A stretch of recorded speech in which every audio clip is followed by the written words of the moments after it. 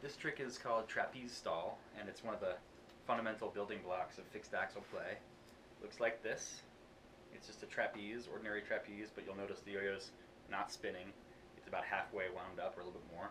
And you can regenerate it and then do something else. So the way to do it is you're going to throw breakaway.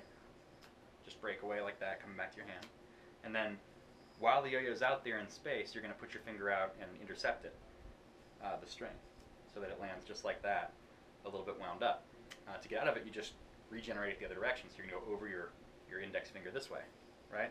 You can regenerate it to sleeper, or you can regenerate it across your body in a reverse breakaway, or do something else.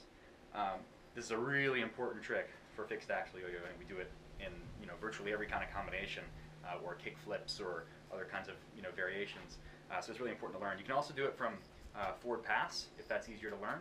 So just think about throwing forward pass back to your hand, and while the yo-yo is out there, just intercept the string with your finger, and you'll be like that, right? Which is exactly the same thing as the original trapeze stall I showed you. So as opposed to undermount stall, where it's going in this direction, right? It's really the same idea, but you're going across your body in breakaway trapeze stall. Have fun.